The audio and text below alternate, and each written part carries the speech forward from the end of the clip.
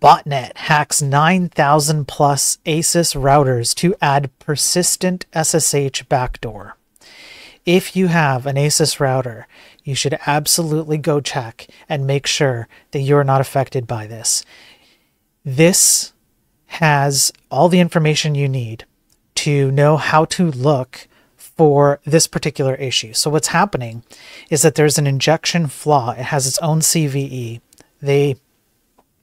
A hacker can use this to add their own SSH key, which essentially just allows someone to remotely connect to your router and then continue to have access to your router, even if you do a firmware upgrade.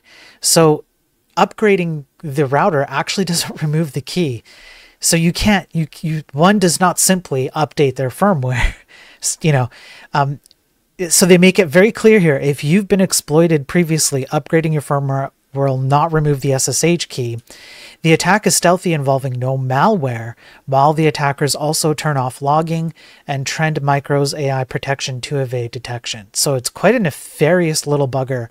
And as a result of logging from internet traffic, particularly filtering out for asus routers, there are 3 particular routers that seem to have been affected by this. And on top of that, there's about 9,000 of them approximately. So quite the, I don't know, what's the word? Prolific. Quite the prolific, hack here. So how do you get rid of it? Well, first you do have to update your firmware so that you can prevent further hacks once you do the manual removal, but it does require a manual removal.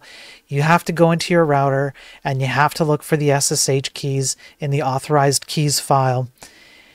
And there's 4 IPs that you have to remove. Factory reset is recommended just to make sure that everything is clear. That is another way to do it without manually removing it. But even if you do a factory reset, make sure to do the firmware upgrade.